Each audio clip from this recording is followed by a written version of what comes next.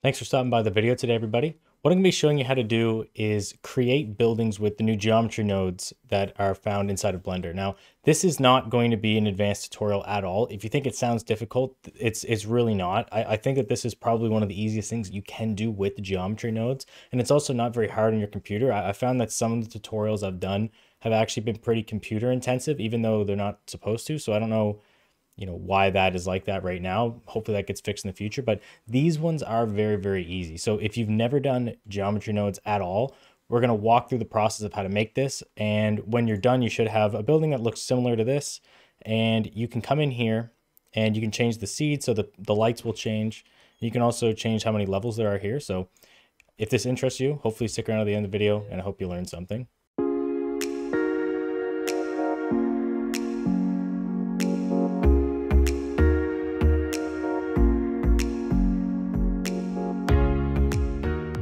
The first thing that we're going to do is we're going to go to Blender builds. Now you do need 2.93 for this. You might be able to do it with 2.92, but I just really would not recommend doing that because some of the nodes I'm going to be using are not in 2.92. So there may be workarounds, but it's just way easier to get the new version. So what you're going to do is you're just going to go to, you can type in Blender 2.93. I think it's the first link here. Or no, sorry, second one. So Blender builds. And then you're going to go to Blender 2.93 beta, click on it. You should get the download. And then once you get the zip, you can just open it up, put it wherever you want. And then the application should be inside of that zip file. All right, so now that that is downloaded, I have an empty file here with 2.93. So we are going to be duplicating this cube around a little bit. I just dragged it up so that the bottom is going to be just on the red and the green axis. So it's just sitting, the bottom of the cube is sitting at 0, 0, 0. So what I'm going to do is I'm going to set this to the 3D cursor. And then I'm also going to come up here to item. I'm going to make the height 2.35 meters. This part doesn't really matter. You can kind of make this whatever you'd like. I'm going to lock this and then I'm going to hit S3 so that it's 6, 2.35. I've just been doing this for this, like playing around with these. You can use any amounts that you want. You are just going to have to change the numbers slightly to what I have because there is a couple of math nodes we're going to be using that for the time being. I just kind of hard coded the numbers in there because it's so simple that it's not a big deal. What we're going to do is we're going to rename this to base. I'm going to duplicate a cube here.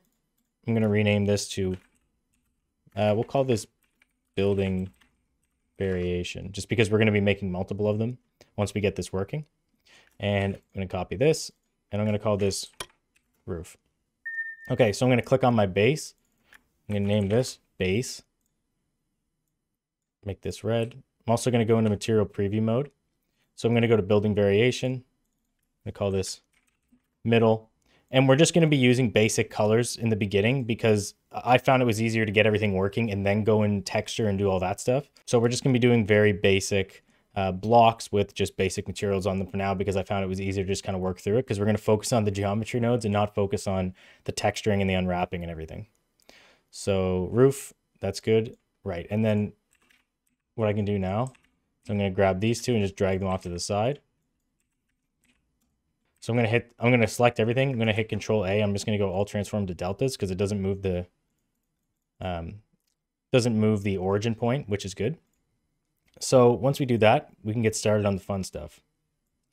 So I'm going to open up the geometry node editor. You can go up and do this. I just like to keep it, I normally keep everything kind of in this viewport.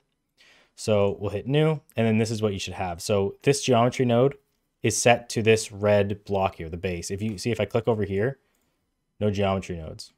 It's only on this one. So the first thing that we're going to do is we're just going to drop in a join. So to get this menu, just hit Shift A and it'll pop up. So what I like to do is just drop in a join. Now, this isn't obviously going to do anything because we don't have anything to actually join it with yet.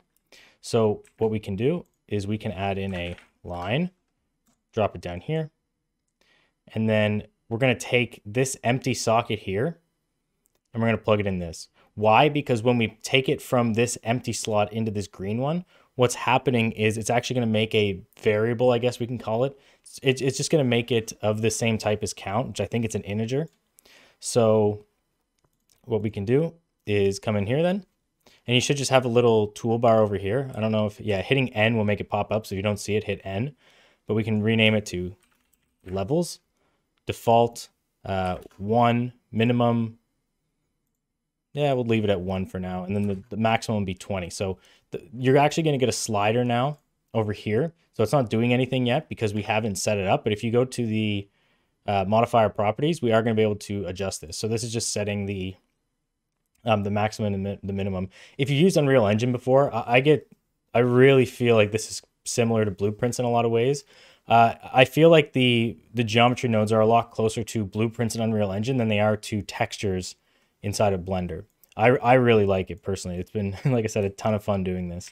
So once we do that, we're going to get a point instance, and then we're going to select the object, and we want the building variation. So we're going to go geometry, join geometry. Now, as you can see, all of this is popping up because I had already gone and set this to 20 or something. So just for the time being, let's set this to 2. Now, the problem with this is that, as you can see, it's starting right at 0. So we do want to offset this a little bit. So I think the starting location was 2.35 because that's the height of our base. So if you hit that, it goes up. Now the offset is 0. Oh no, sorry, this is supposed to be 2.53. Do I have this? Right, okay, so we'll just line this up. So this is 2. I might have something slightly off. It does seem weird that it's exactly 2, but maybe that's just because I moved it down. But yeah, so as you can see, now we increase the levels or decrease them. We can go up to 20. I'll zoom in a little bit so you can see. So I can go right up to 20 or down to 1. Good. So this is functioning right now. So this is all you need for the actual middle buildings part. And now we need to add a roof on there. So what you can do is we're going to add in another line. We're going to add in another join geometry like this, and we're going to add in another point instance. So we're going to hook that in here. We're going to select the object as the roof, and then we're going to take the geometry. Oop. Okay, right, yeah. And then what we're also going to do is we're going to add in a math node. So the levels are going to come in here. We're going to multiply this by 2.35. Now these numbers were 2 meters, so I may have messed something up, but we'll be able to adjust that soon, and you will be able to see it. Something I do want to mention about geometry nodes too is that if you're in the process of setting the nodes up like this, don't be weirded out if you see something like this happening. As you can see, like there are some stuff we have to link up. Like I feel like some people will see something like that happen and they'll just immediately hit Control Z. You know, there are going to be times where it gets messed up, but then as soon as you just adjust a couple of the nodes and everything goes back to normal. So that's just something to keep in mind. So we're going to do multiply. We're going to do math. Now, the reason why we did a multiply here is because if there's 3 levels, then we want the roof to be up 3 times whatever the size of the block is. And then the reason why we're adding it is because we always want it to be higher than the base. So the base is the add, but then the levels are the multiply. This is going to control how many green blocks the blue block goes past because the blue one's the roof. And then this is just going to make sure that the blue block is always higher than the red block. So we'll plug this in and we'll call this 2.35. And then I'll plug this into, oh, there's one more we need actually. So you're going to do search and combine XYZ because we're only interested in changing the Z value. So then we'll plug this in here. And as you can see, it's kind of starting to go, but this is only supposed to be 1 because we don't want 10 roofs. We only want 1. So hit that. So let's see if I change this to 2, change this to 2. Did I? Yeah, see, I find that kind of strange because this number is here. So I might have just might have messed that up a little bit. But again, it doesn't really matter because I'm just going to kind of be tweaking these numbers as I want anyways. And it is working. So, you know, if you have to just play with a number just to get it to work, I really wouldn't worry about it. You could make some values, like just a value node, but you know, I didn't really bother. I think it's kind of overkill for this, and yeah, so I wouldn't worry too much about that. Right, and so this is looking pretty good. This is really the meat and potatoes of what we're doing. Like this, it's now a functional building. If we scroll up, then as you can see, the levels are locked at 20, but no matter how high we go, it's always going to have at least one green block, and the red and the blue are always going to line up. So that is part one. Part two is just going to be a little bit of texturing. We're going to get a substance file, just because I think it's really awesome to use those new building textures they have. If you're unfamiliar with them, I think you're really going to like it. But yeah, it's the hard part for geometry nodes is over. So just to quickly walk through one more time what we did. So I will be putting this up in the drive. There should be a link below. Not only showing a picture of this workflow, but also with lines just to show sort of where the red, the green, and the blue is following. So what's happening with the red is it's going from the group input. So it's starting here. So this is the red block. It's going to go into this join geometry, and then the output. So the red is only going on the top level here. Now the green one, it's going from the levels value into line. So it's basically going straight up in a line, and we've made it the start location and the offset so that it's going to perfectly like lap on top of one another. So no matter how high the building goes, you're never going to get them going into other blocks, and everything will work there. And then this point instance is just telling it to grab this block.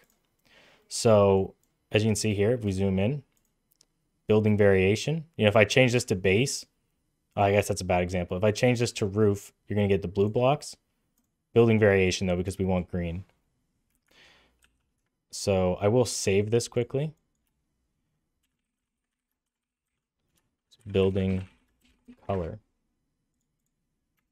And I'm going to make this file available as well, just so that not only will you have the picture, but you can also play around with this. Right. And yeah, I guess the last thing to go over is the blue path. So we're multiplying the levels by 2 meters. So this is going to make the green blocks, or sorry, this is going to make the blue block go at least as high as the red block. Because if there's 0 levels, then it's just going to be the red block and then the blue block on top of it. If there's 1, it's going to make it go past that. If there's 10, it's always going to make it sit on that level. And this add is for just getting the blue block past the red one. And this will always be used. That's why we're adding it in. And then the Combine XYZ, this is just so that we can only affect the Z value and then plug 0, 0, 0, 0 for X and Y. And then for Z, it's whatever value multiply and add bring in. And then we're just going to put that in a line as well, because it's basically saying go up in a line. That's what we're telling it to do here. And then we just point instance to the roof, and then we join that geometry up. So this part is everything without the roof. This part is just the roof. And then also that last join geometry. Yeah, so if this is the first tutorial you've done for geometry nodes, I think you'll be surprised by how easy it actually can be.